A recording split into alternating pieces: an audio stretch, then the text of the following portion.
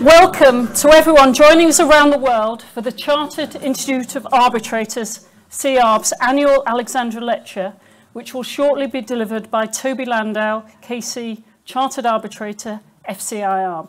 My name is Catherine Dixon and I'm the Chief Executive Officer. I take this opportunity to warmly welcome Toby and C.Arb's President Jonathan Wood.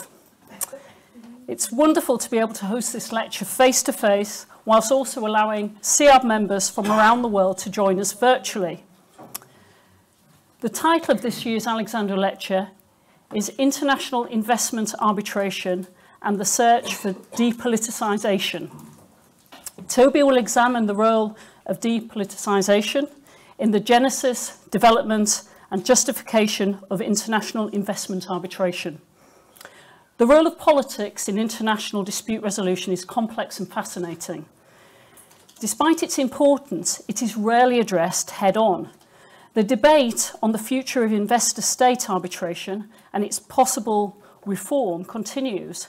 However, much of the current thinking fails to fully consider the broader geopolitical issues relevant to this form of dispute resolution. Toby will consider the role of politics in the genesis of investor-state dispute settlement, ISDS, analyse the critical part that politics continues to play, assess how ISDS can negatively impact on the rule of law, and suggest a fundamentally different course for possible reform. This field is being reshaped and given its crucial relationship with the rule of law and to international arbitration, developments in ISDS will no doubt have a significant impact on the future of international dispute resolution. I'm really excited to hear from Toby on this fascinating subject. However, before I formally introduce Toby, a few housekeeping issues. For in-person attendees, in case of a fire alarm, please follow the staff instructions, evacuate the building, and the meeting point is outside the main entrance at Bloomsbury Square Gardens. For virtual attendees, you can explore the virtual platform using the navigation bar on the top. During the session, use the chat on the right-hand side of the screen. Please try using the chat, maybe tell us where you're from, and maybe tell us something about yourself. You can use the Q&A function to ask questions of the speaker. We will be taking virtual and in-person questions at the end. If you're struggling with anything, please use the help widget located at the bottom of your screen or let us know in the chat. The lecture is being recorded and will be available on virtual platform immediately after the lecture and also on C.Arb's YouTube channel. I'm joined today by Jonathan Wood, FCIArb, President of C.Arb. Jonathan will be moderating the Q&A discussion after the lecture. Jonathan will try to get through as many questions as possible, but please don't be disappointed if we don't have time for your question. Jonathan is an independent arbitrator with over 40 years experience in the field. Jonathan is the Director of the London Chamber of Arbitration and Mediation and the Chair of the International Arbitration at Reynolds Porter Chamberlain. He is a founding member of Legal UK and also the Virtual Arbitrations Forum and was the Chair of the Board of C.Arb before being elected as President. It now gives me immense pleasure to introduce Toby Landau, KC, Chartered Arbitrator, FCIArb. Toby is a barrister, advocate and arbitrator and a member of the Bar of England and Wales, Singapore, New York, the British Virgin Islands and Northern Ireland. As counsel, he has argued hundreds of major international, commercial, investor-state and interstate arbitrations, as well as groundbreaking cases in England, Singapore, Hong Kong, Pakistan and the Caribbean. He was the first KC to have been permanently called to the Singapore Bar, and since April 2012, he's been a member of the panel of advisors to the Attorney General of Singapore. He's a visiting professor at King's College London, Vice President of CIAC, Court of Arbitration, member of the Governing Board of ICA, Vice Chair of the Saudi Centre for Commercial Arbitration, was the UK delegate at UC Trial Working Group on Arbitration, past director and court member of the LCIA, past member of the SCC board, drafted the Arbitration Act 1996, the Pakistan Arbitration International Investment Disputes Ordinance 2006, and the Mauritius International Arbitration Act 2008, as well as many other institutional rules. Welcome, Toby, and thank you for taking the time to speak with us this evening. Thank you. Toby.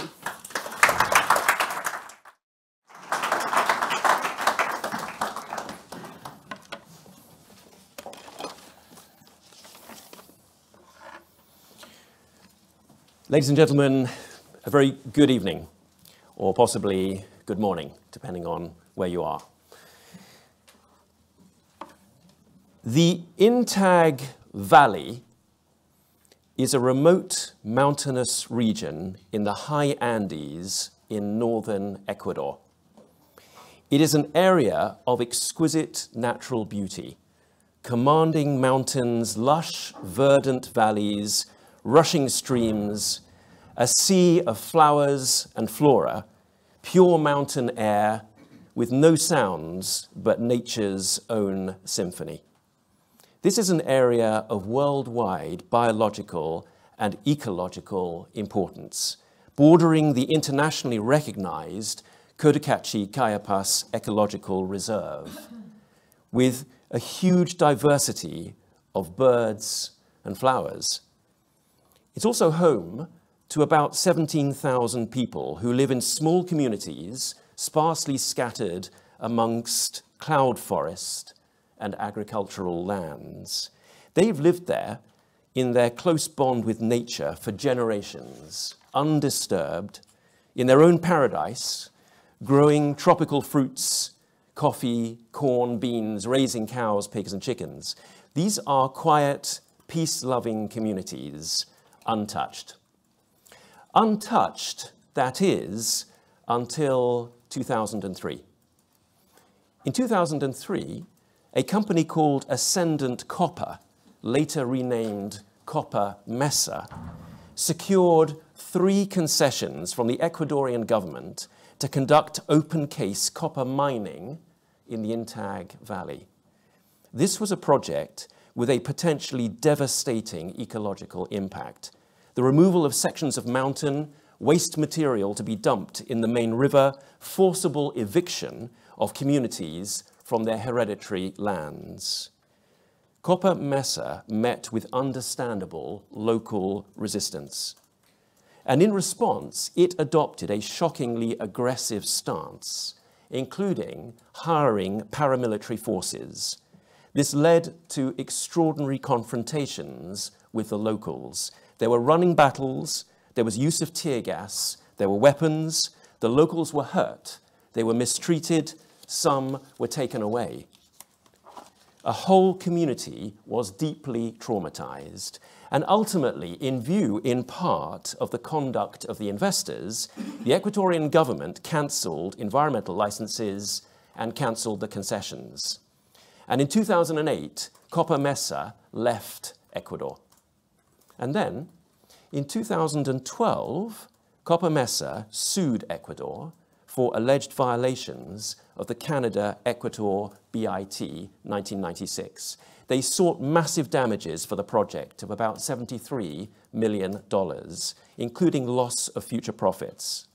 Ecuador's case was that the investor was not in compliance with national laws, it sought to deploy human rights as part of its defense, and it put forward some witness statements from the locals who had suffered at the hands of the foreign investors' aggression. Now, ultimately, the investors succeeded in their claim, and Ecuador had an award against it for about $19.4 million, with a substantial reduction on account of the investors' conduct. This, however, is not a lecture about the substantive rights and wrongs of that decision. It's not a lecture about the treaty guarantees that Ecuador had offered foreign investors, because it had. It's not a lecture about the application of the standards in the treaty which had been freely agreed. This is a lecture about process only, just process, about the nature of the investor-state arbitration process itself, by which this dispute was addressed, and in particular, the aftermath of that process. Arbitration came and went. Counsel and arbitrators moved on to their next cases. What was left behind? What was its impact? What is the position now in the high Andes in Ecuador? There is a notable blind spot in our field because we never stop to look back at the actual arbitral aftermath as we move on to our next cases. Now, for Copa Mesa and Ecuador, this is the subject of a new documentary which has yet to be formally released or will be released very shortly, entitled The Tribunal, directed by Dr. Malcolm Rogger, who actually, I'm happy to say, is in the audience, produced in association with the Columbia Center on Sustainable Investment, 2023. Dr. Rogger spent time in the Intag Valley listening to the locals' accounts of this whole experience. It is a fascinating, indeed unique glimpse into the investor-state arbitration aftermath, and more particularly, the disastrous wake it has left, the enduring scars of the locals, the inflammation that the process itself actually brought to the issues at stake.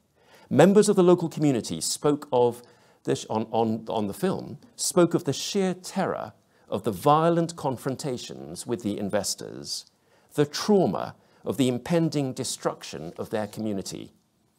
But what was more interesting, at least to me, was also what they spoke about in terms of the process, the arbitration process. They described a visit by what they said were smartly dressed, what they thought were French or Swiss lawyers who asked for witness statements. It's a credit to Lalive, because apparently it was Lalive who was acting, and apparently their counsel was smartly dressed. But what they talked about was the experience of being told to travel thousands of miles away from their paradise to Washington, D.C., where under grey skies and a mass of nameless people all dressed in similar suits, they waited amidst the steel and glass of the World Bank building for an unknown tribunal to call them. And they waited and waited for days, and finally they were told they were not needed.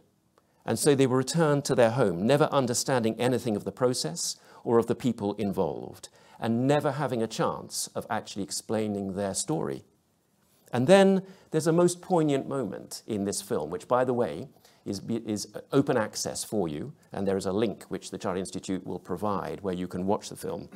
There's a very poignant moment where one of the victims whose life had been changed permanently by the experience is shown the award that was rendered in Copa Mesa and Ecuador. It's a 255-page document, as it happens, largely redacted.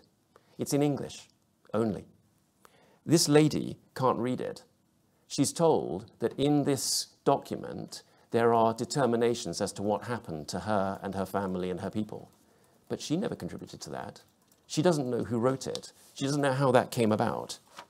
Ultimately, it's unreadable, it's incomprehensible, and it's alien. And the overwhelming reality on the ground is one now of enduring pain and trauma. One person says to the camera, if the arbitration would have been held here in Apuela, a huge crowd would have been there. It is the process itself which has failed. It is leading to inevitable fundamental mistrust, a consequent lack of faith in legitimacy. It's actually inflaming the situation itself. There's no answer to the people of Ecuador to say that the award is the necessary result of the application of objective legal criteria. It may well be, but that's no comfort. This isn't just about scars in popular opinion in Ecuador. This is a much bigger issue. There is an increasing category of case, not all cases, where the ISDS arbitral process seems to be generating a similar wake wherever it goes. There are a long list of examples. Can I just say for the record here that I've been slightly unfairly treated because my request for a 4-hour Alexander lecture was summarily dismissed.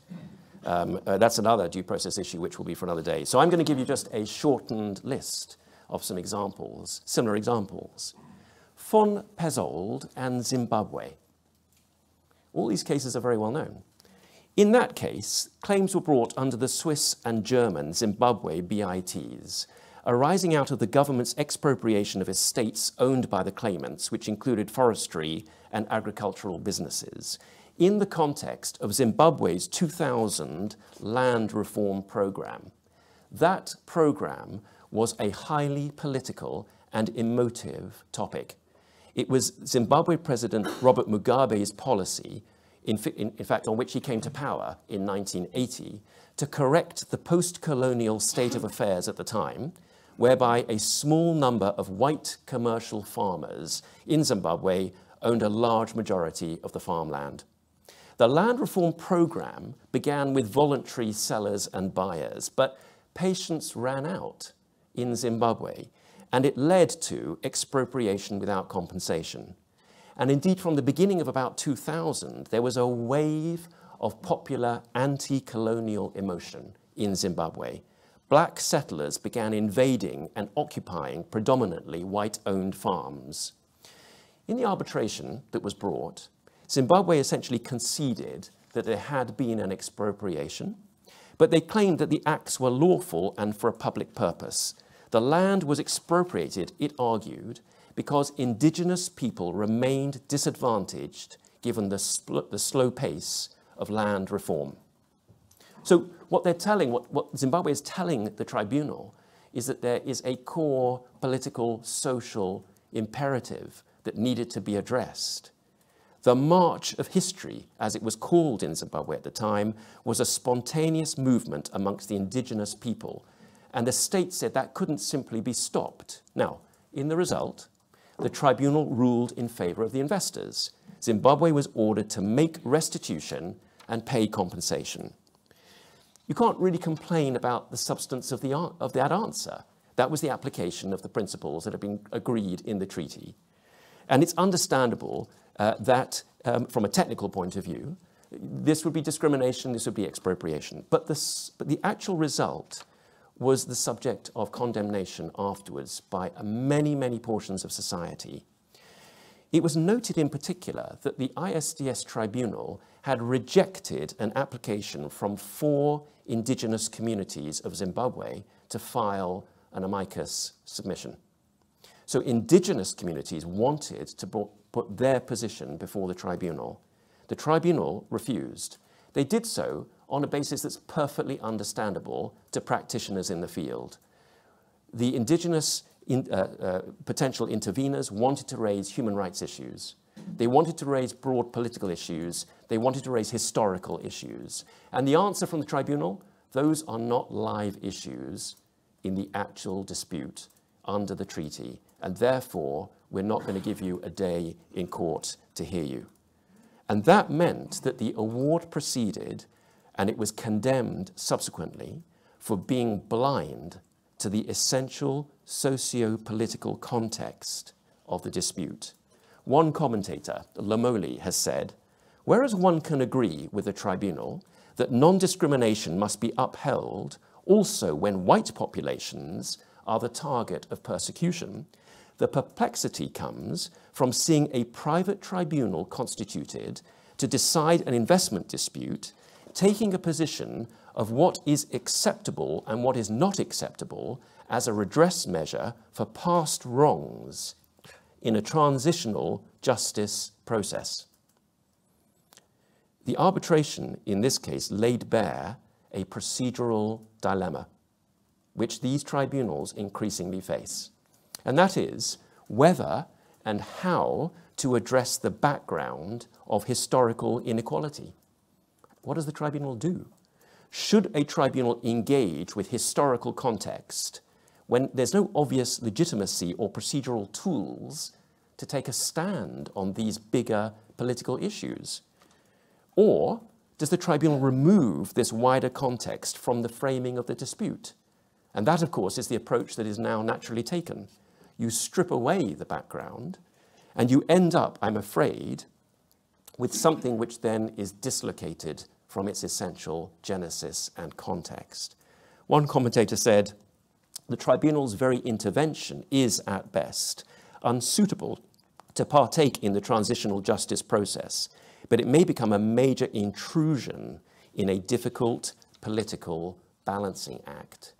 So there was a difficult balancing act, which is a political balancing act, and the tribunal's involvement actually, in the end, was an intrusion in that. Once again, it's the process which is causing a problem. Foresti and South Africa, the same issue. This was a claim by Italian investors against the state of South Africa, claiming that the South Africa Black Economic Empowerment Policy, which was there to correct historical wrongs, was in breach of a treaty. Now that case settled, but the very fact of the claim being brought fueled the arbitral aftermath in South Africa, which led to the move to terminate all their bilateral investment treaties. My examples will carry on, could carry on, in fact they won't, because I have to finish at some point. I want to give one more though, Tetian and Pakistan. Tetian and Pakistan was a claim involving an Australian mining company called Tetian that from 2006 to 2011 invested heavily in mineral exploration in Reko Diq. Reko Diq is an area of the province of Balochistan in Pakistan, with a gold and copper reservoir estimated to hold more than 5.9 billion tons of ore. When the government of Balochistan declined Tetian's mining lease application, Tetian brought an ICSID arbitration against Pakistan. It also brought an ICC claim against Pakistan. This was a dispute, looks like was just a mining dispute in Balochistan, but it was a dispute that arose against a very specific local, historical, and political context. And that context was as follows: a long-term struggle with regard to Balochistan's own interests and governance within the Pakistan federal state. There is a major issue as to how Balochistan is integrated into the federal state of Pakistan, who has responsibility for its governance, who has responsibility for its natural resources. And that was the backdrop to this dispute. The Baloch people are a unique ethno-linguistic group spread between Afghanistan, Iran, and Pakistan. And this has been a sore point in the history of Pakistan since 1947. The Reko Diq project, when it began, led to huge unrest and opposition from the Baloch people. There were a mass of petitions that were filed in the Pakistan courts challenging the actual mining project. And by the time of the investor state case, around about 2012, there were no less than 8 civil, criminal, and human rights petitions pending before the Pakistan Supreme Court. And a lot of those were raising issues from the indigenous people of Balochistan. Now, when the treaty dispute came, it trumped all of that. None of that's relevant in a treaty dispute. So even though those cases had been bubbling away before the Pakistan courts, the dispute then became a much narrower dispute under the treaty between investor and state. And the result of that was an award against Pakistan, which had nothing to do with the Baloch people, nothing to do with their interests, had no input from them. Pakistan was held liable to pay damages of $5.9 billion US dollars. 5.9 billion. When you add the damages from the ICC parallel case, it was a claim against Pakistan for 11 billion US dollars. That was equivalent to the entirety of Pakistan's 2019 IMF loans. That was 10% of Pakistan's annual budget for a project that never proceeded beyond the planning stage. Pakistan said that immediate enforcement would cause devastating effects to its fragile economy. The case settled, the arbitration process has come and it's gone. But is the case over? No, it isn't. When it settled, most of the Balochistan political parties stood away from the settlement because to them the whole process still had not engaged them. And what's left behind is a terrible series of scars, of inflammation. And I can tell you this from being on the ground in Pakistan. It is customary, if you get into a London black taxi, to hear about the weather, to hear about the latest football scores, or to hear alarmingly right-wing perspectives on immigration. That's customary. It is customary, if you get into a rickshaw in Lahore, to hear about the Tetian case, honestly. The information is not complete and accurate by any means, but it is of national interest. It is considered as a national injury. The number of times I have been in the back of a rickshaw in Lahore and heard about everything that was wrong with the Tetian case. That is an inflammation caused by the process. It may not be well informed, but it's important. It's dangerous. And it's dangerous because, in a similarly ill-informed way, it feeds into an increasing distrust of public international law generally, and disaffection, and feeling of a lack of enfranchisement or engagement in that process. It also led to Imran Khan, when he was in power, to propose the termination of all of Pakistan's treaties, bilateral investment treaties. It also led to the caretaker PDM government promulgating what's called a Special Investment Facilitation Council, which has been there since June 2023, which now involves the Pakistan Army in all decisions on foreign international investment. That's the level of inflammation.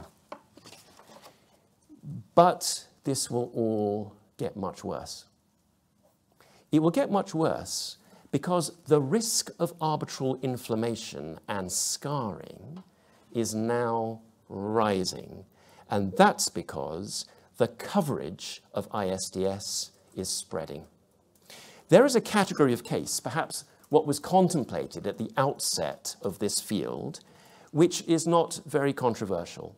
Good old-fashioned forms of investment like construction projects, infrastructure projects, and good old-fashioned forms of state interference like direct expropriation or a clear denial of justice.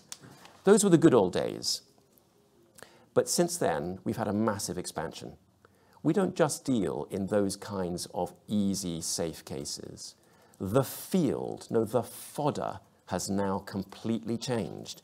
And that's because we have developed in its short life in investor-state arbitration a massive expansion on what we say it covers in terms of the definition of investment.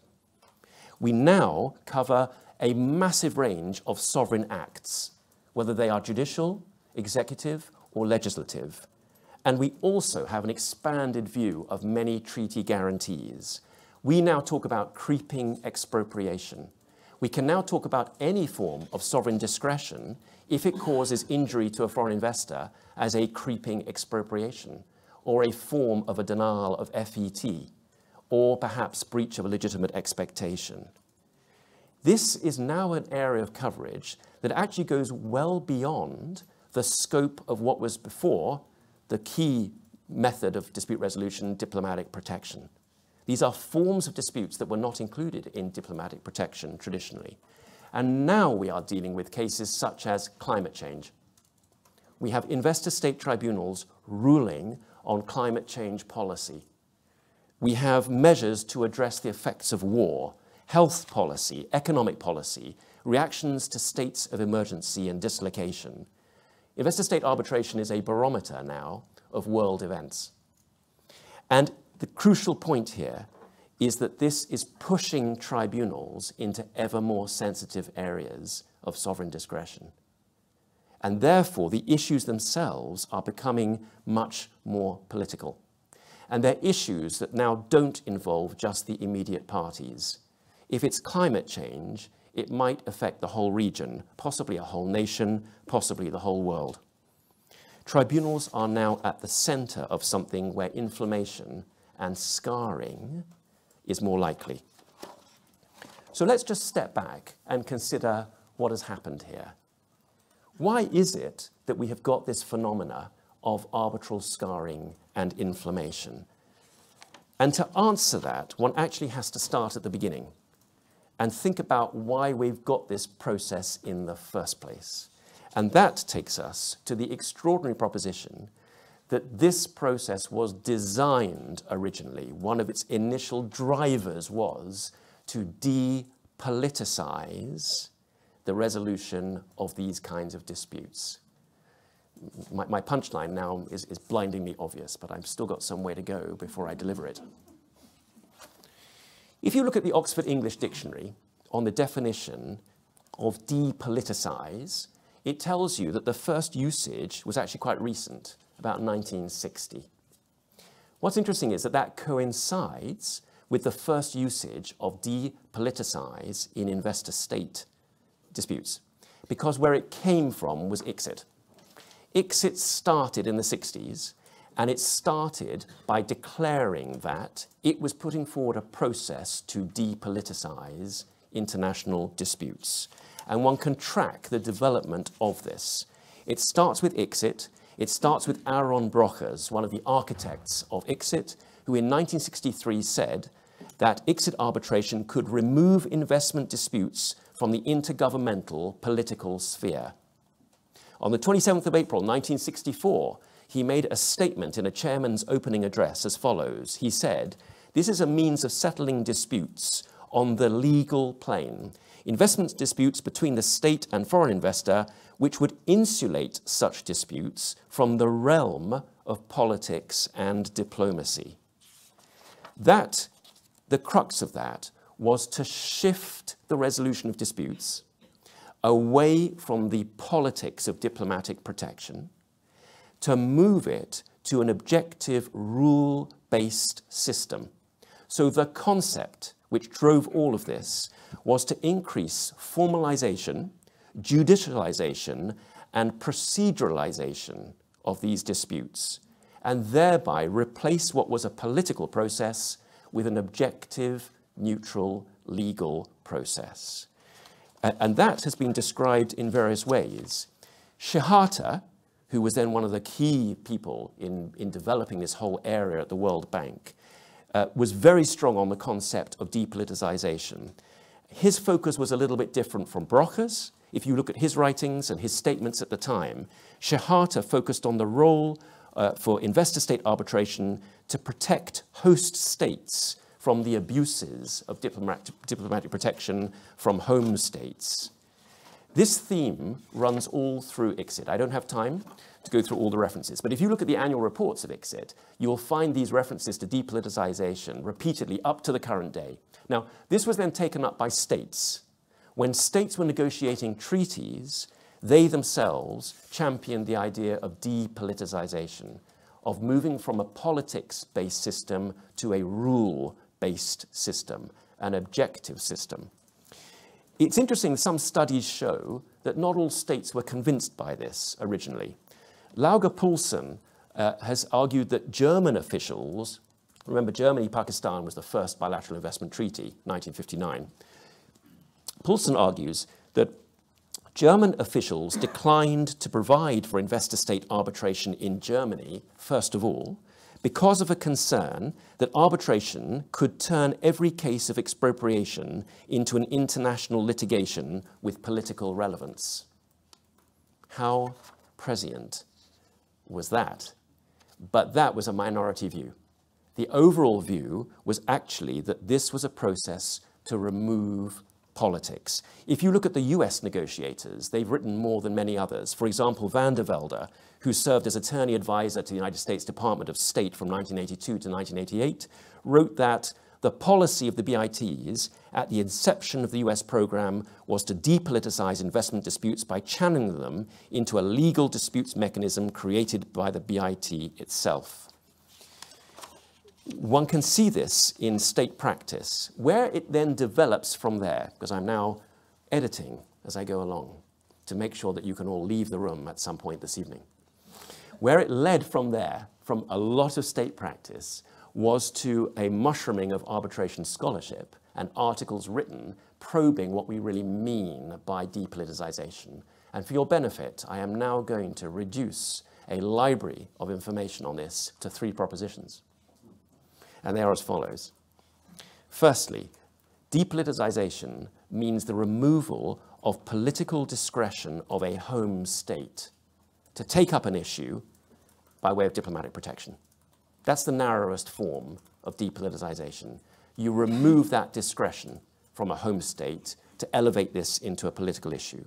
Secondly, perhaps more interestingly, depoliticization impacts the appraisal of the dispute itself. So the arbitration process uses legal rules as opposed to political arbitrary assessments in order to actually appraise the position of the parties. This is all about objective legal criteria. Poon has explained this as follows. Legalization is understood to be conducive to peace by providing a civilized framework for apolitical dispute resolution, one that is beyond the unilateral influence of any one state, and one that does not simply reproduce the unequal power relations between disputing parties. And then thirdly, depoliticization has been defined as the process that may de-escalate the broader political fallout that would otherwise be associated with a dispute. And that has been explained by one commentator as follows. It does this by compartmentalizing potentially daunting conflicts between states into individual disputes between investors and states. So if you take a big dispute that could blow up into something nasty and you compartmentalize it into an individual small dispute between investor and state, then you take some of the tension away from it. Now, all of this depoliticization, of course, has a rule of law significance. Rule of law has an international element and a domestic element. The international investor-state process is part of that whole mechanism because so many disputes are resolved within it. And therefore, it is a component of international rule of law and, in turn, domestic rule of law itself, i.e., if something goes wrong with this process, it has an impact on rule of law generally. Now, let's take stock. How do we put this all together? What are the real realities about depoliticization? It is manifest now that these goals have not been achieved, at least not achieved in every case. And it's manifest that the risk now is that they will be increasingly thwarted as this process develops. And there are 2 problems, a problem of theory and a problem of practice. So firstly, theory. In the old-fashioned, nice, containable investor dispute of a construction project and good old-fashioned direct expropriation, this is fine. But if you move away from that comfortable field into the new world of disputes involving climate change, involving nuclear power, involving war, then this doesn't make sense anymore. And the reason is because these are essentially political issues. You cannot sensibly, credibly approach this pretending that they're technical. There's a technical element, but they exist in an essential socio-economic political context. And it's that context that explains the dispute. And so compartmentalizing at that moment isn't actually removing politics. What it's doing is removing reality. That means that tribunals are being themselves placed in the middle of a political storm. What are they to do in that position? Take Vattenfall and Germany. Famous case under the Energy Charter Treaty arising out of Germany's decision to phase out nuclear power. Professor Stefan Schill wrote this about the Vattenfall dispute. He said, "This dispute touches on an issue that has marked Germany's social and political culture over the past 3.5 decades like no other issue apart from German reunification." He said, Vattenfall 2, which is one of the cases, is seen as a challenge to a fundamental social and political settlement, and hence to democracy more generally. You can't approach that kind of dispute and say you are applying simply objective technical norms. That simply doesn't. So as a matter of theory, we are laboring under a fallacy if we say that this is about depoliticization, because it patently can't be. That's theory. What about practice? Well, practice I've already spoken about. Practice is Tetian and Pakistan. Practice is Pezold and Zimbabwe, or it's Copper Mesa and Ecuador. If the goal of depoliticization is peaceful, objective, unpoliticized dispute resolution, we don't have it. We have scarring and we have inflammation. Actually, if the goal is even removing disputes from the state-state level, we also don't have it. Because studies have been published to show that even when there is investor-state arbitration on foot, states are still getting involved. There is a one example, of course, is Chevron Ecuador. Chevron Ecuador was a dispute that actually prompted state-to-state proceedings, as well as a whole wealth of other proceedings arising out of an investor-state case. Lauger Poulsen has also done research on the extent to which states will still intervene themselves, like they would have done in the old-fashioned diplomatic protection days. And in a 2016 study, he found that for the US, for example, the availability of investor treaty arbitration to US investors had no significant effect on whether or the extent to which the US government would raise the issue at the intergovernmental level. So we're not doing very well there either. In terms of the overall scarring and inflammation, we must add in to our story concrete manifestations of distrust. We now have an exodus by states away from investor-state treaties. That is undeniable. According to UNCTAD, to date, there have been 512 terminations of investment treaties. That number is increasing exponentially. There are now more terminations than new treaties per year. We can add into that the fact that we now have new reports on non-compliance with investor-state awards. In October 2023, very recently, there was a second edition of the report on compliance with investor treaty arbitration published, showing alarming numbers of non-compliance by states who are surprising, including EU states, in particular, not to mention anyone in particular, Spain. And now, 2 weeks ago, we have the most devastating UN report on climate change, which was presented to the General Assembly. It is a controversial report done by Special Rapporteur David Boyd, and it's entitled, rather neutrally, Paying Polluters: The Catastrophic Consequences of Investor-State Dispute Settlement for Climate and Environment Action and Human Rights. Where the core problem is as follows. We have imposed on investor-state arbitration a commercial arbitration, Anglo-US adversarial process, and with it, an adversarial commercial arbitration mindset. You will know the nature of investor-state arbitration and commercial arbitration completely different. Completely different. Contractual commercial arbitration involves parties, even a state, in a horizontal relationship. They have agreed a contract which encapsulates their mutual rights and obligations, and they are therefore, in that sense, at the same level. And whatever's resolved between them is just between them. Investor-state arbitration is not horizontal, it is vertical. It's like administrative law or public law. It is one entity, investor, challenging the exercise of sovereign discretion, which may affect everybody. Therefore, in nature, it is totally different. But we are squeezing it into the commercial arbitration model. And if you do that, there are 3 adverse consequences. There could be 4, but it's now late in the evening. So here are 3. Firstly, immediately you have a lack of access of all stakeholders, naturally. Because in commercial arbitration, you're not interested in anybody else, apart from the parties who have contracted. And that's not only in process, it's in mindset. And therefore, other stakeholders will not have an involvement. Yes, we have an amici process. Yes, we have an interveners process. Frankly, they're not taken very seriously. Why? Because partly, many amici are not amici. They are NGOs with agendas.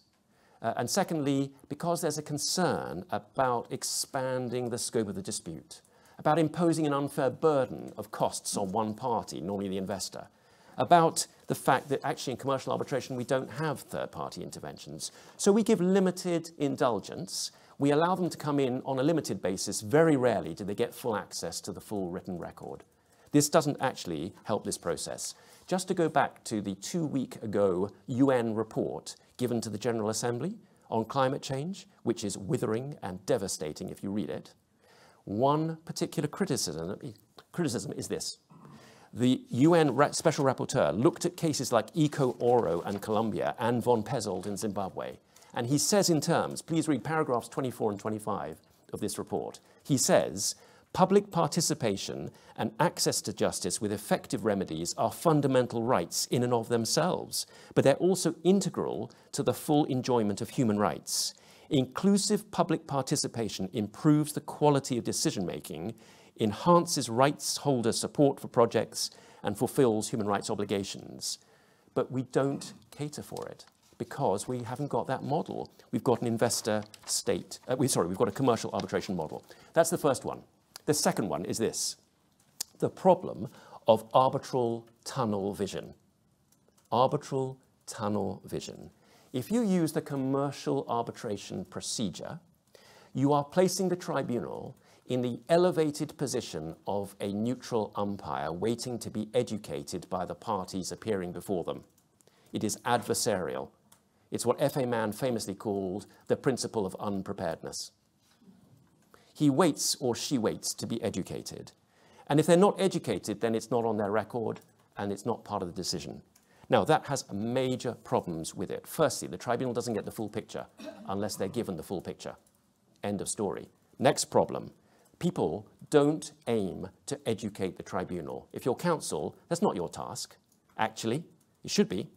Your task, rather than educating the tribunal, is to win.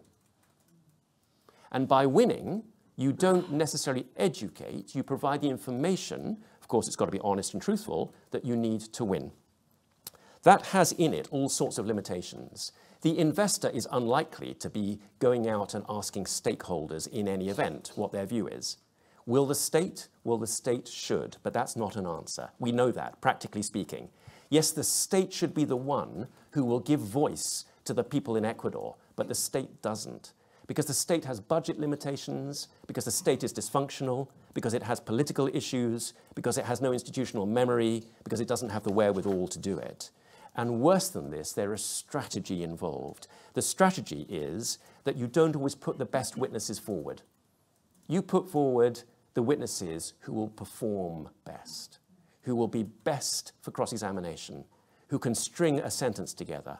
That isn't always the best person to testify, but that's not your interest. We have a recent and alarming example of the limitations of the adversarial process, and that is the Nigeria case. The recent well-known case of Federal Republic of Nigeria and PNID, 23rd of October, Justice Knowles in the Commercial Court in London sets aside an award which with interest was for $11 billion. An award rendered by the most experienced tribunal chaired by none other than Lord Hoffman. And it was set aside because Justice Knowles said the arbitration was a shell that got nowhere near the truth. Why? Because there was corruption. That corruption was never brought before the tribunal, so the tribunal proceeded and rendered the award. Actually, it was an award against what Lord Hoffman later described as a miasma of corruption. My point isn't about corruption. It's about the limitation of this process. That's an example where the highest level tribunal doesn't have the full picture. And it's the same limitation which causes the scarring and inflammation if a tribunal is ruling on these highly political disputes without the benefit of all the information. Here's the third problem. The third problem of using the commercial arbitration procedural model is polarization. When you have the commercial arbitration model, you arrange the parties in interest groups, claimant, respondent. And what naturally happens is polarization. Each side starts to get more and more extreme in the position that they're putting forward. You're not going to argue, if you're the state, well, you know, it's right, it could be right or wrong, there are a number of possibilities, this was a difficult issue. You are going to argue through your highly polarized counsel, we were right. That's it. It's black and white in an adversarial system, it's not grey. But here's the problem. Policy is grey. It's not black and white. If I'm an arbitrator deciding a climate change policy, it's not a question of yes or no, it's a highly nuanced issue. If I'm a government official deciding climate policy, that is a complex, delicate, nuanced process. But as an arbitrator, you're not doing that. As an arbitrator, there's a fundamental mismatch because the middle ground where policy is made is not addressed. You're hearing the peripheries. And if that middle ground is not addressed, it's not going to feature in your decision-making, and therefore your result will be totally isolated from the policy-making process itself. So here we are with the scarring and the inflammation. It's not about the result itself. Of course, that's another lecture. You'll be mercifully, I'm not giving it. But put that aside, rights and wrongs. It's the process itself which is feeding in to all of these problems. It's the limitations which is causing the scarring.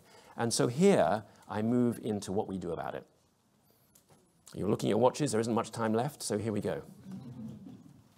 What we do about it is something totally counterintuitive. What we don't do is limit ourselves to the current reform debate.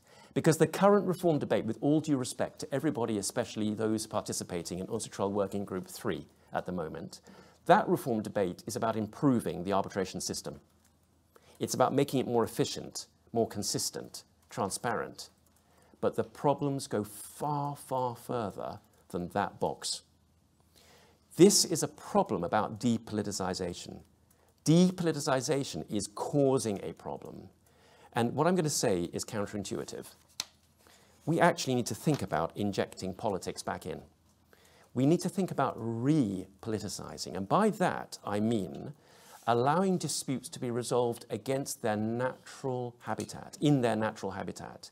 That means taking into account their natural context. That means if you are deciding von Pezzold in Zimbabwe, you are allowing yourself to hear from indigenous people. You are understanding what the political dynamic is that led to the government decision to say they couldn't stop it. That means that if you are deciding Tetian in Pakistan, you are aware of, you are informed about the Balochistan issues, the actual struggle that was happening at the time. Why? Because when you then make your resolution, when you make your award, you are rendering something that is most likely to actually have legitimacy and acceptance. What you're not then doing is walking into the inevitable condemnation, which is what we have at the moment, from all those stakeholders and interests that didn't have their day in court. This is now to remove the fiction of rule-based against policy-based, because the task at hand is essentially political. There have been many people who have written about this, and I want to refer just to one in particular, and that is Tamar Meschel, writing in 2019 about the original nature of, as it happens, state-to-state arbitration. Meschel wrote that modern international arbitration has lost sight and the benefit of its mixed politico-legal origins. He said that the legal dimension of interstate arbitration allows state parties to submit legal questions to an arbitral tribunal and to present arguments grounded in law. But the political dimension of interstate arbitration allows state parties to submit politically sensitive questions to an arbitral tribunal and to advance extra-legal arguments based on political, historical, and economical considerations, or local and traditional customs. So what he's referring back to is a form of interstate arbitration, which actually we've lost sight of nowadays, because we're so focused on a contemporary, judicialized form of the process. Everybody in the room is now hating what I'm saying. And it's understandable because this cuts against everything that we think about when we talk about principled dispute resolution. But what we've got to face is that our current process simply isn't working. It's true it works in a category of case, but there's this expanding sister category which is going to carry on. It's going to carry on expanding, where it's not working. What is the point of our process if we come, we decide the dispute, and we go? And all that we've done is we've left inflammation and we've left scarring. And so the procedural proposal is to rethink what we do, both in terms of the commercial arbitration adversarial model, which needs to be different. It needs to be more inquisitorial. It needs to be something possibly completely different, in some cases like commissions of inquiry, where you actually have a tribunal that is determining something but deciding who it hears from and how it hears it, and how that all comes together, how it's to be resolved in order to enfranchise the very people who otherwise are going to condemn the process as they are driving their rickshaw in Lahore. There are ways of doing that, but it's beyond the scope of Working Group 3. This is not a rant about the end of ISDS. It's not a lecture about the end of investor protection.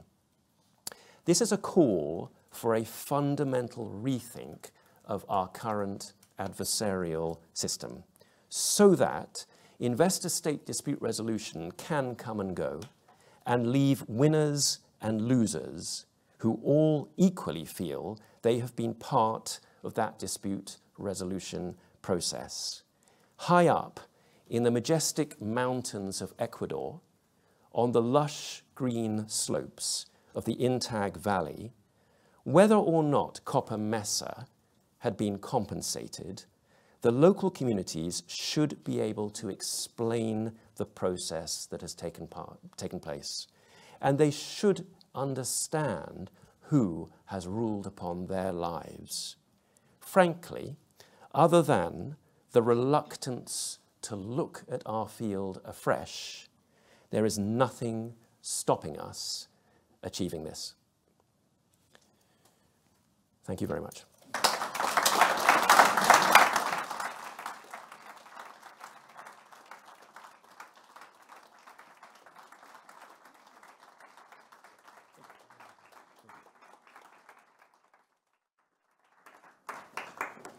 What a tour de force. That was just one of the most extraordinary lectures I've heard, one of the most extraordinary Alexander lectures, so thought-provoking in the current regime, in the world that we live in today, Toby, and I can only thank you.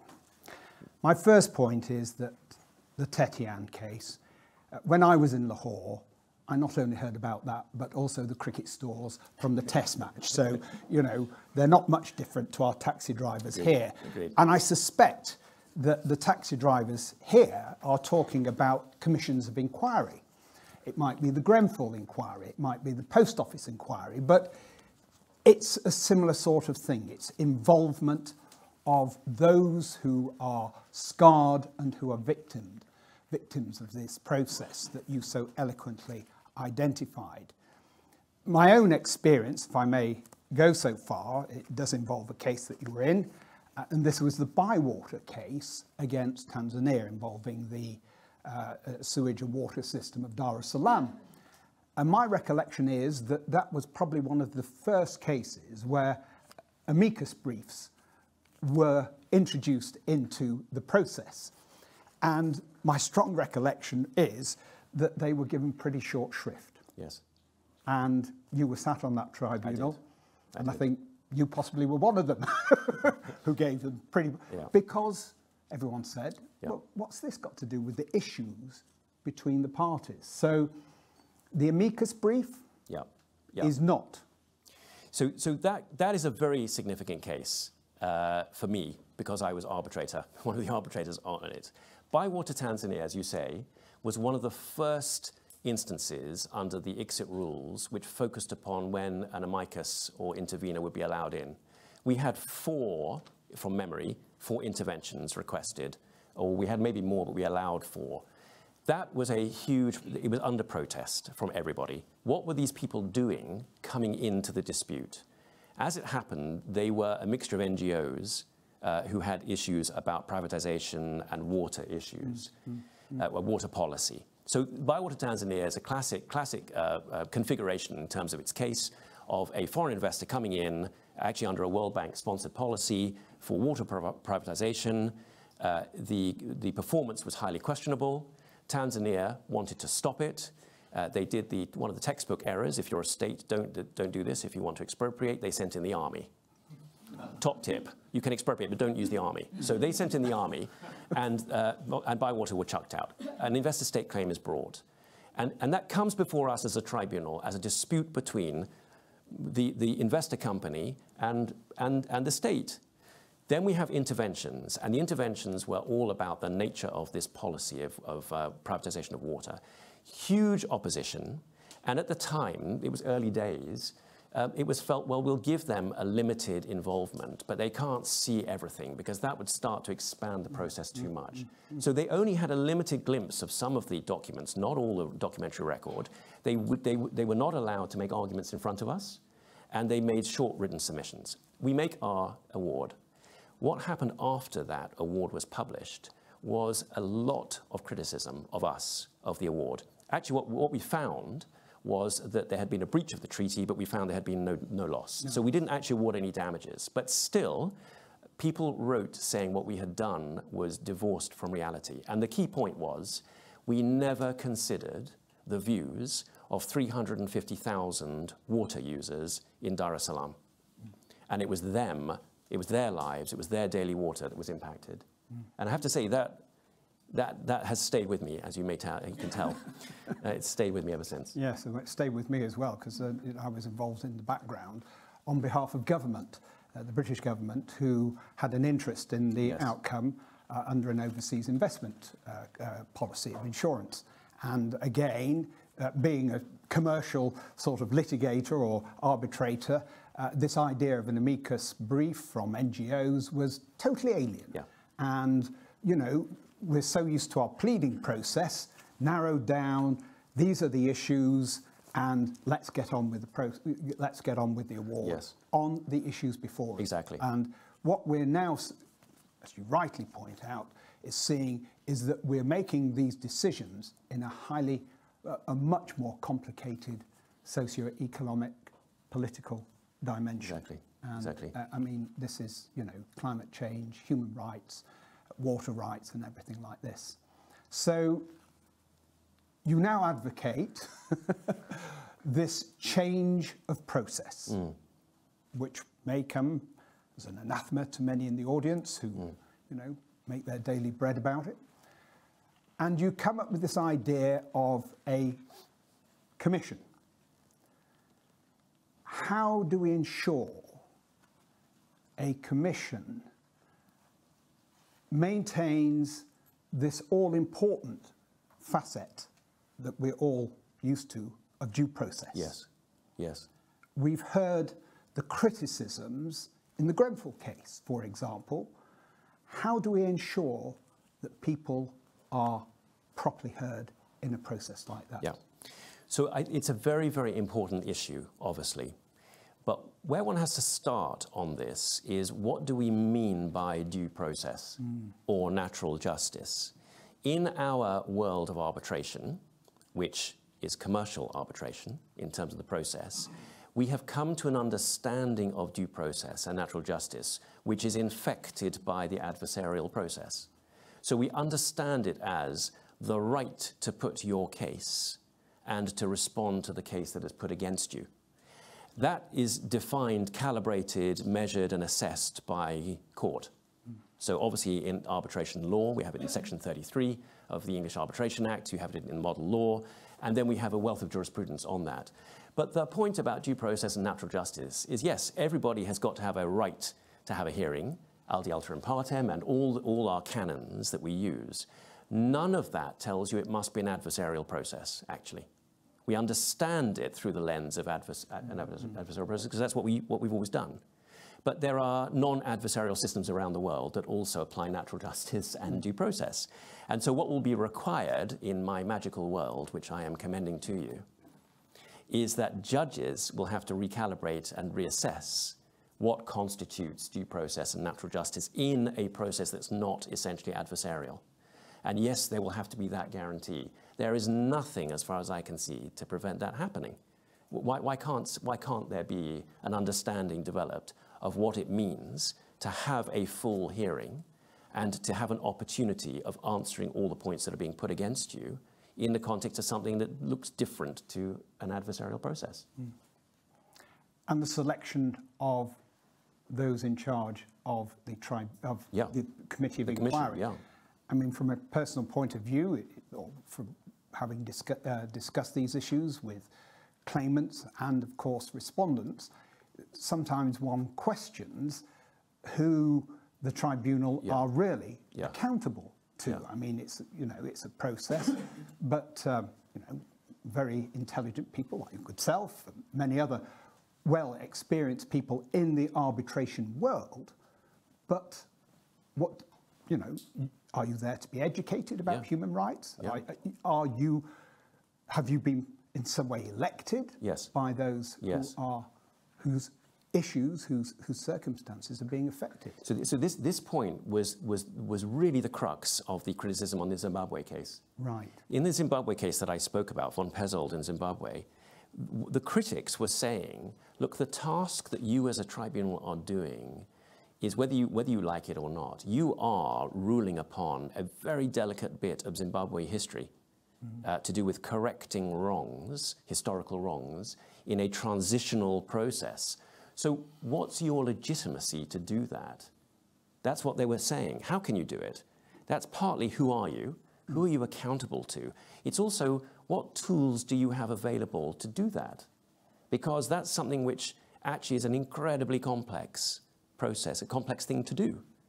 So the individuals can be expert and they can be experienced, but they've got to have legitimacy and they've got to have the correct tools. Now, in my magical world, they are people who can be anybody, but they're placed in a position where they are allowed to actually become legitimate because they are taking the lead to ensure that all the voices are heard and that all the interests are considered. And that's a very different exercise to standing back and waiting for arguments from counsel. And so this requires a complete change in framework. Where do you think the impetus for generating a new framework might come? We know that UNCTAD 3 is looking at improving the system. Is it UNCTAD, or is it some other institution? Is it the World Bank, for example? Where are we going to start in terms of finding a champion for this proposition that you have so eloquently put forward? So I think there are two ways in which this might happen. One is more realistic than the other. Start with the more realistic one. Yeah. The more realistic one is we don't change anything in terms of law. We change nothing. We have treaties already which have arbitration provisions in them, thousands of them, and we live with them, and we will live with them, whether we like it or not, for years. We've got arbitration laws, and we have arbitration rules. But the point that everybody misses, notwithstanding my repeated ranting on this, is that none of that structure that I've just mentioned dictates an adversarial process. It doesn't. It dictates natural justice and due process. It doesn't say you must follow a strictly adversarial process. It allows tribunals to take the initiative, to ask questions, to make inquiries. It allows them to hear from other entities, to call witnesses themselves. But these are the funny bits of the rules that nobody ever wants to use. Tribunals don't want to do it. The mindset is against it. Look at Section 34 of the English Arbitration Act 1996. It says in one of the subsections, will the tribunal take the initiative in finding fact or law? That was put in 1996 to try and encourage people to think differently from just an adversarial process. It was a failure, but it's there. And there's nothing in the on-trial rules, in the ICSID rules, there's nothing saying that tribunals can't do this. They can. So now, without changing anything, we can actually make our existing process less adversarial and more inclusive. But the big problem is mindset. That's the big one. The big one is to get arbitrators and lawyers and parties on board to do it. That's the more realistic route. The second route is outside of all of this, which is the true commission of inquiry, which is starting with a blank page and actually creating something which states may want to adopt, and arbitrators or whoever, commissioners or whatever we call them, might want to embrace. I don't have a magic answer apart from talking about it and encouraging people and thinking that there should be an overall consensus that we need something different. Well, it's like all these things, you've got to get the conversation going. Yeah. And that's very important. Yeah. I'd like to turn to the audience now, and we have a roving microphone, and see if anybody would like to raise a question of Toby on this very interesting topic. Anybody got any points or questions? Yes, well, gentleman there. Hello, thank you very much for the... Could you stand and tell us your name and where you're from? Right, my name is Samuel Kuo, and I've just done the membership course. I'm in between careers. Thank you very much for the speech. I just thought I would, if you could dilate on the fact that you talked about actually, instead of depoliticizing, we need to bring politics back into it, I suppose is one of the issues. Yes. Then how would you ensure a commission, as it were, that is neutral and unbiased, at the same time having the grasp of, say, I don't know, in Pakistan or in Zimbabwe, of the history of the issues? Would that just naturally strip away ADR in some ways? Just going, so would it strip away? Strip away the structure of ADR and simply going back to domestic courts, or simply have a domestic arbitration, then I suppose that would be resolved. No, I don't see that it needs to change very much other than make the decision makers better informed. And I can just give a specific example. I think the Zimbabwe example is one of the most compelling, actually. But it's not by no means is it the only one. If the Zimbabwe argument was, which it was, to the tribunal, we have a particular issue, which means we cannot stop our indigenous population from invading white farms, white-owned farms. And that problem is a historical one, and it's an economic one, and it's a political one. And that, if that's their case, which it was, then that needs to be explained.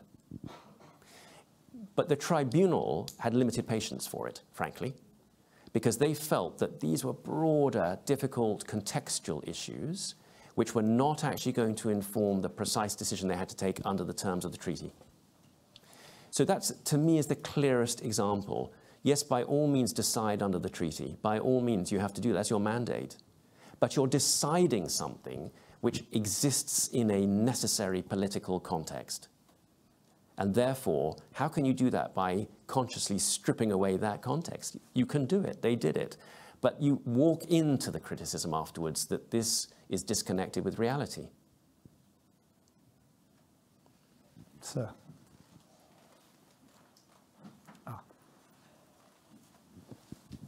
Thank you very much, sir. And thank you very much for the very wonderful views that you have shared. I want to make a comment and then I'll ask a question. It's on. Yeah. It's Would on. you like to just tell us who you are and My name is Chikwendo Madumere from Nigeria, sir. Thank you very much for the wonderful insights you've shared with us this evening. I want to make a comment and then I'll ask a question.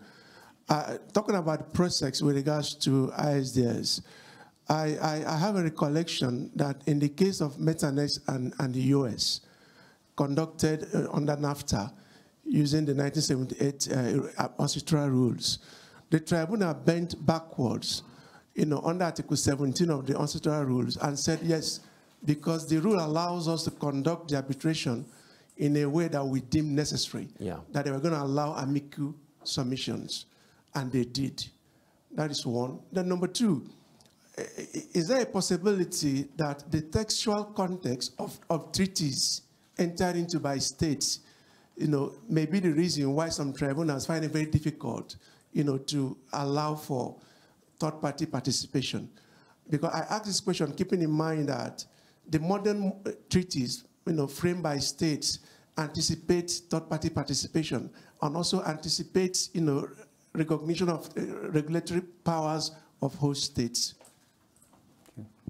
Yes, yes. I mean, I essentially agree with everything you've said. It's right. But the thing is that a lot of treaties themselves are not very normative on this. They will just set out guarantees, and they'll set out all the other provisions. They're not actually directing a tribunal very much as to how to implement them. That's one of the problems in this field, actually. It just leads me, I'm sorry if this is not completely related, but I think it is.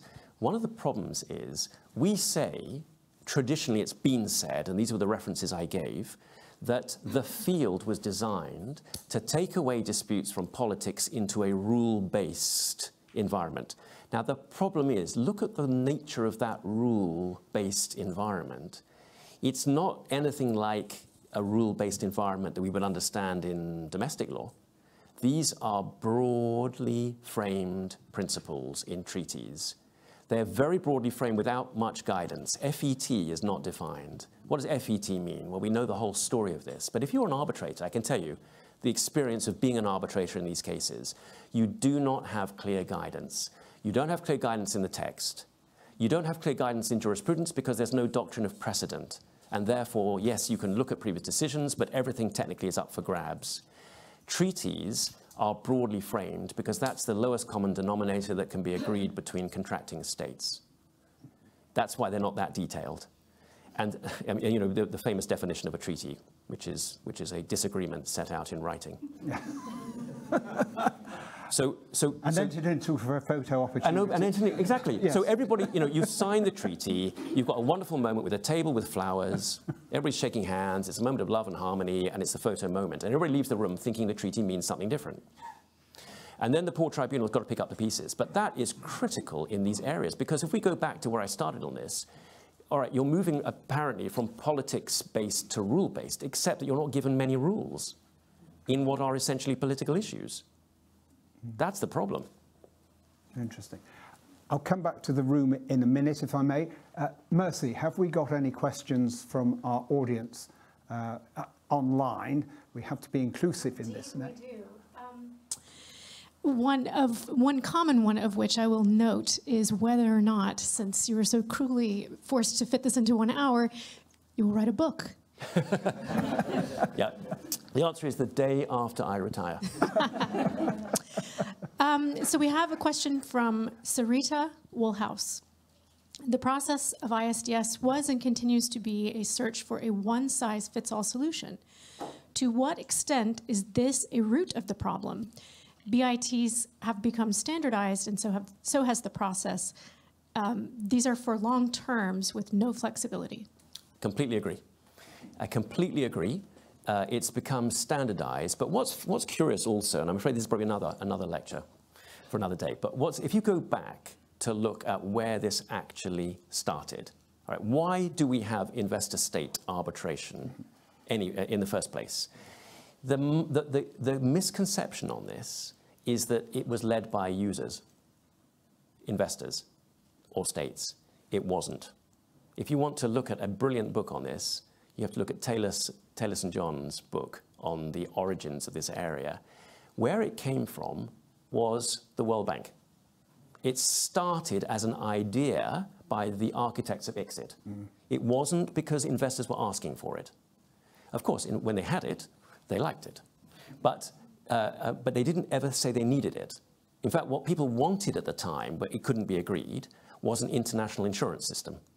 Or if they couldn't be an international multilateral insurance system, then a substantive system of substantive protections rather than just process. So I'm saying this because, led by World Bank civil servants, we ended up with the UNCITRAL model. Not because that was a reflection of what the market needed or wanted. It was the promotion of an UNCITRAL model and an ICSID model, which is, as Sarita is saying, a one-size-fits-all. And as I've tried to explain, I think it's the wrong size. And what we have, of course, is the export credit agencies, which started out in the 20s. Yes. Then it developed into the idea of MEGA and OPIC being, you know, in international, multilateral insurance facilities, which have had sort of variable results, yes. I think, overall. So can I just go back to the room before we go yep. online? There's a gentleman there. Gentleman sat next to you, I'm afraid, was the first up, and then after you have. Not sure I need the microphone. I think you answered the question, my question, which was, am I right in assuming that there is room for your magical word under the existing treaty yes. frameworks? Yes, absolutely. But as I say, the biggest impediment is not law or rules, it's mindset. Yeah.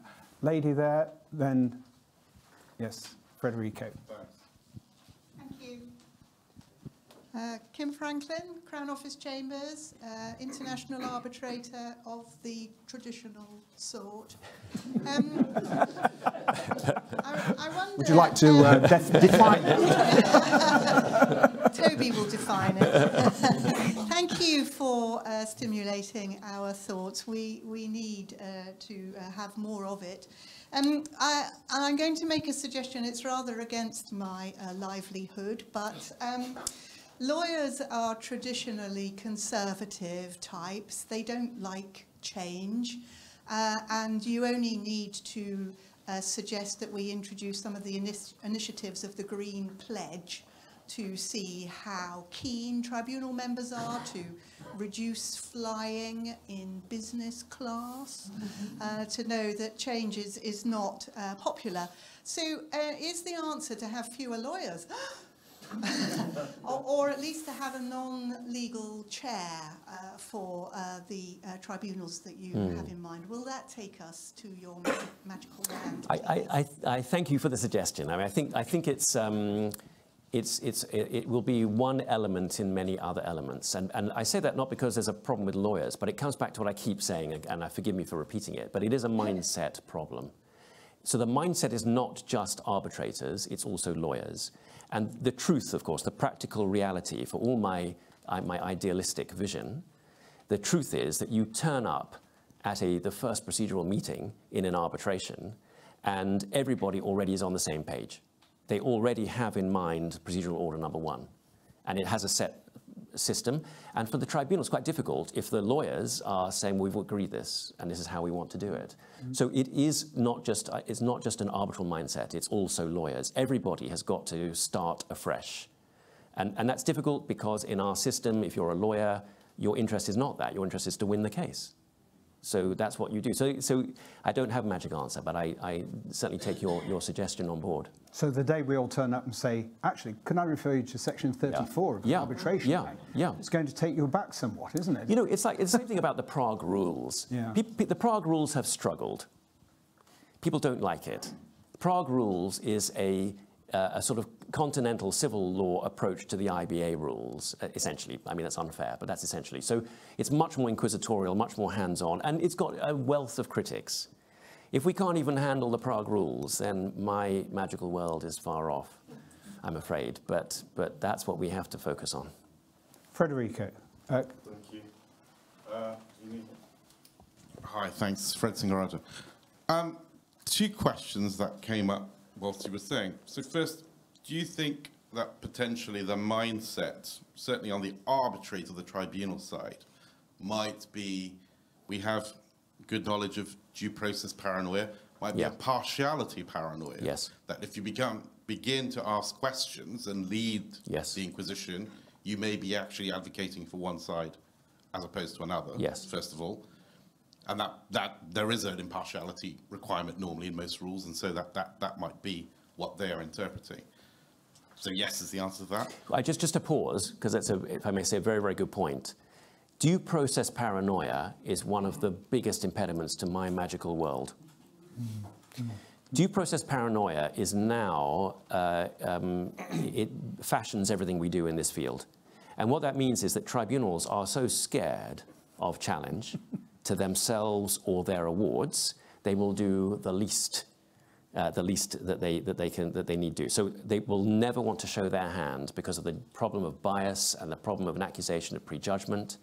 They will sit there and they'll try and keep a straight face, even if they're bored out of their minds and think this is completely irrelevant, because they have to show neutrality and objectivity, all of this because of the fear of challenge. Now, we have to address due process paranoia.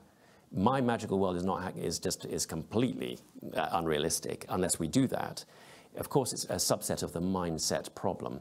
But to deal with due process paranoia, even without a commission of inquiry, just to get a tribunal to use Section 34 and be inquisitorial, we actually need the help of judges.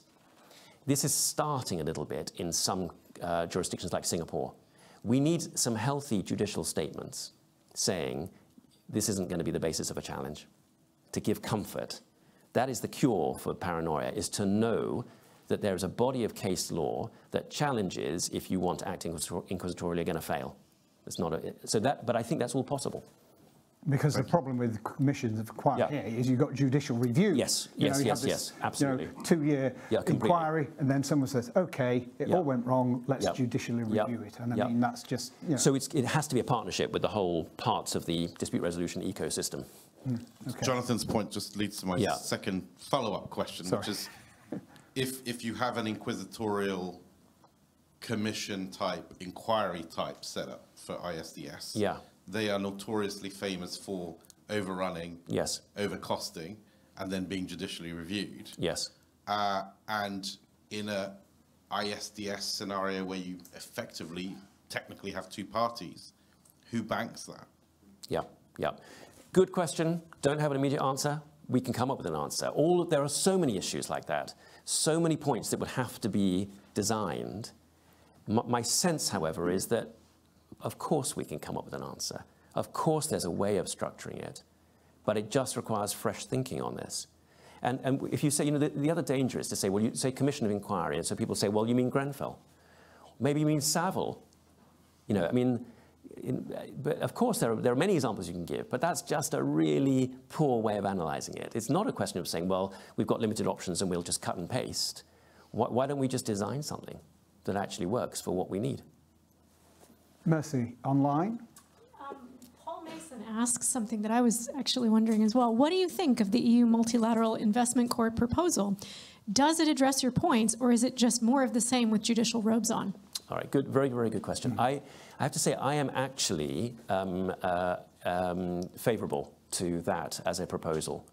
I think that there is scope for a multilateral court, that it may well go some way to answering some of the points. It doesn't go far enough for me, but I think a court structure immediately takes away from part of the problem of commercial arbitration, which is the limited view. In a court, normally courts will allow third parties in a way that's much, interveners or people who are interested parties without this constraint of a bilateral relationship in their head. So I think that it's got lots of problems, of course, we know in its detail, but I think it has potential. But it's not my magical world, actually. It's not. My magical world is more extreme. Lady there, if I may. Thank you. Agnieszka Zarówna, White and Case. So in this new, brave, magical world, once we educate the decision makers about all those voices that maybe currently are excluded due to the tunnel vision, what then? How are the decision makers to take them into account and reflect them into their decision making? Is there a call for more of an exec one bono, more of a sort of equities approach to decision making, or how does that all of that wealth of education will be reflected in the decision making process? Yeah. So part of the references that I gave, especially towards the end of the lecture, were in this looking at this older version of state-to-state arbitration, where arbitrators were acting not just legally but also diplomatically. That was one of the last references that I gave. That is more focused on the idea of ex aequo bono, and that turns a lot of people off immediately. But I don't think it needs to be that, actually. What's more interesting to me, because I'm focused on procedure and not substance at the moment, is that even within the application of our existing standards, that is treaty provisions, that is principles of customary international law, those principles demand, in many respects, in my view, better information and better knowledge. You can be applying fair and equitable treatment. But to understand fair and equitable treatment, you actually need to be better educated. So I'm not actually advocating a free-for-all ex quo bono world. I'm very happy with a principled world. I'm happy with the idea of applying these kinds of principles which have been agreed between the states. But what I want them applied in an optimum way, and applied in a way that doesn't have scarring and inflammation around them. It makes me think of the law of the sea and how that's dealt with quite often. Yes. It's a big, broad, yes. much broader, yes. but environmentally yes. very important. Yes. And such like. Can I just add, I just want to add, sorry, on this. There's a whole debate at the moment about, for example, the relevance of human rights in investor-state arbitration. Just as there's a debate at the moment about the relevance of other public international law norms within investor-state arbitration, environmental law, all sorts of other areas. That is an active, incredibly important debate. The problem is, I think, that part of the answer to that, which is a substantive debate, substantive principles, is being infected by the process. Because the procedure is so narrowed down to the rights and obligations of these parties only under this treaty that people feel if you start looking at human rights, you are bringing in a political element which you shouldn't. That's a confusion of process and substance, actually. But I think that what I'm advocating is incredibly important as we start to understand better, as we have to, how human rights works or may work within our existing legal framework. We might talk to Jonathan Sumption, who has just written an article in The Spectator about we should leave the ECA, but we'd expect that sort of thing from Jonathan Sumption. And some taxi drivers. And some taxi drivers. One more. Yes. So Hector Casal notes that many new generations of model trade treaties address these issues, although most of the ISDS cases currently are arising under the first generation of BITs. As the disputes under the new generation become more common, will this be addressed naturally? To the extent that some do, but interestingly, some of the new generation BITs are worse. It's interesting. I didn't have time. I was going to read out. There's a very interesting bit in I think it's one of the Italian treaties, new generation treaties, which expressly cautions arbitrators not to pay any attention to political issues or anything outside of the specific issues at stake. It's a kind of a provision that, a very interesting provision, that is warning against external clamour somehow affecting the process. So it all depends on what's in the new generation treaty. Some may well help. I imagine most of them won't go far enough. So,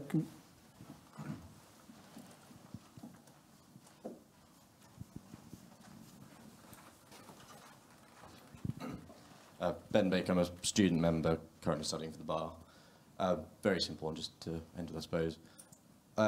Regarding the rate with which the BITs are being revoked, being fast and they're being made, would you anticipate that with fresh faith in the arbitral process that they would then be remade because of it, or will they sort of end up having to be remade anyway as just part of being a country that trades internationally? No, so countries at the moment that are terminating their bilateral investment treaties are doing so on the basis that they feel that they don't need these treaties to attract foreign direct investment. And they feel that they are being actively hurt by these treaties. And if I'd had more time, and I had about 3 pages on it, I would have listed the countries that are doing this, because it's extraordinary.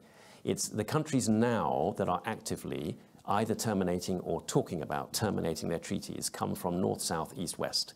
They come from all economic profiles. It's not just who you imagine. It's all sorts of countries now moving away from it. So they're doing so against the backdrop that there is nothing at the moment that's really shown or proven that foreign direct investment is linked to the existence of treaties. That's a controversial issue. There's a lot written about it. What, by the way, is clearer is that there's definitely no link so far empirically shown between foreign direct investment and the arbitration provision in a treaty. Because treaties themselves have been around for a limited period of time. Foreign direct investment has been around for much longer. It was alive and well before these treaties were implemented. And the first generation of treaties didn't have arbitration clauses in them anyway. And then even when they did, claims didn't start coming until 4 or 5 in the 1980s, and which were the early, and some of the early NAFTA claims. And then actually, we didn't start getting this as an area of active practice before about the year 2000. In fact, it was Jan Paulsen's article in 1995 in Arbitration International entitled Arbitration Without Privity, which alerted people to this field. And if you chart from the publication of his article the exponential rise of cases, you can see how popular that was. So all that to say that there are reasons why countries are now walking away. They are but what's motivating them then is they don't feel they need it, but they also feel they're getting hurt by it. But as I say, this was not intended as a rant against investor-state protection. But my hope is that if there were a system which is acceptable to states and which was felt to be productive and positive, then that exodus would stop. And actually people would see this as being something positive and with its own particular merits. So this whole process, this whole critique of BITs, I mean, it has an impact on ordinary day-to-day commercial arbitration, yes, and has tainted it, yes, significantly. Absolutely. So, absolutely, you know, it has an effect all round for those of us who just do day-to-day disputes between commercial parties, are being infected by this whole process. So, and the infection is even more dispersed than that. It's wider, because it feeds, as I was trying to say, but there was limited time. It feeds into rule of law. It feeds into the international legal order, because arbitration plays such a key role in dispute resolution as part of that order. Right. One more question. Any more questions? Yes. So the gentleman there, who I think has a vested interest in what I feel. Would you like to stand and tell us? You should introduce yourself. You should introduce yourself. Okay. Hi, my name is Malcolm Raga, and I made the film that Toby Landau referred to, which is actually live now on the Columbia Center on Sustainable Investment website. It went live over the weekend. So if you're interested, you can just go onto the Columbia Center for Sustainable Investment website, or do a search on The Tribunal Columbia, and you should be able to find it now live, so anybody can watch it now. Was that your point? No, I had a question, actually. I had a genuine question, which was, I know that the answer is that it's hard. I know that, but I'd kind of like to go find out a little bit further beyond, well, it's really hard to do that. But you talked about, the last part of your lecture, you said that the people in the local people in INTAG should be able to understand the process and should be able to converse about it in an educated, informed way, and they should be able to understand it. You also talked about fair and equitable treatment and how there's a lack of clarity or a lack of direction about what that standard really means, and that it's almost up for grabs in some ways, particularly because of the lack of precedent in the system. So it's hard to point to a hierarchy of decisions in terms of interpreting fair and equitable treatment and what it means going forward. So how do you reconcile that? How do you reconcile where at its core in the system there's this lack of clarity? In a sense, you talked about that in reference to the rule of law. It's a rule-based system where the rules are not clear. Yeah. So how do we get to the point of the goal that you stated at the end of your lecture, where the people who are affected, in this case in the community, understand the process? There seems to be a big wide it's a diversion very, there. How do we get there? Yeah, a very, very interesting question.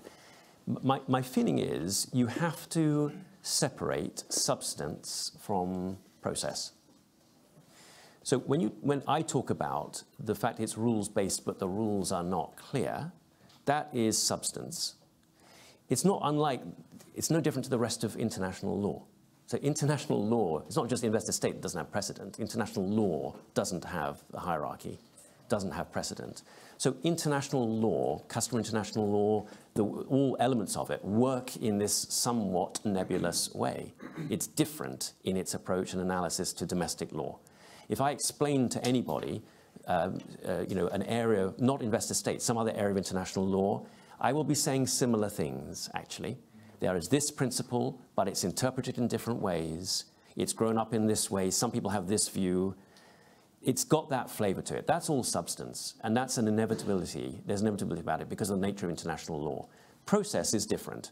Process is, whatever that substance is, how does it get applied?